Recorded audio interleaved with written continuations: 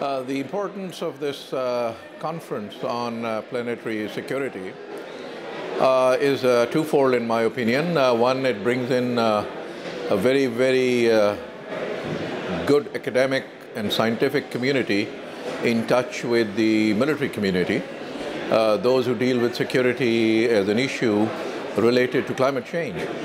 And secondly, I think, again, most importantly, there is preparatory work that will go on here that will prepare different nations in terms of their strategies for the upcoming Paris summit, the COP21. So I think in both ways, there is a global impact that this particular conference has in not only understanding the implications for me as a representative of the Global Military Advisory Council on climate change from Pakistan, how the climate change is impacting security considerations in our countries and how it's giving rise to threats that we now need to look beyond the traditional threats that we've always been used to.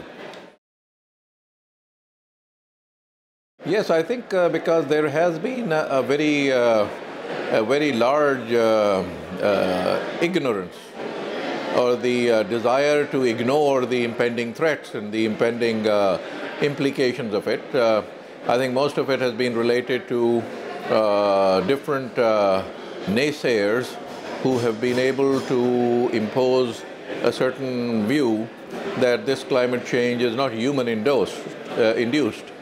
And therefore, as a natural phenomena, this is a part of a cycle that will occur in world history. And it is only now, recently, that everyone is recognizing the fact that if you don't deal with it now, one, this human-induced acceptance that you have of the climate change factors is going to get even worse. And therefore, I think they are now waking up to the potential threat, not only in terms of security, and especially when it is linked to the security of fragile states or those states that are unable to cope with it on their own. And therefore, I think it is essential that the world community comes together. The climate change impact we're feeling right now is actually the result of emissions that have actually taken place already. Now, what happens in the future depends on how you control what you do in the future.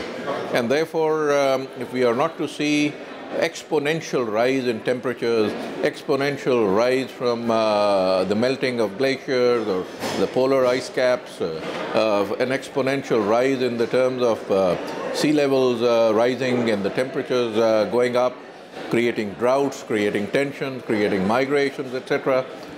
These then, if nations are not prepared for and resilient enough to take into consideration the threats, they'll never be able to meet it when they are hit with this particular problem.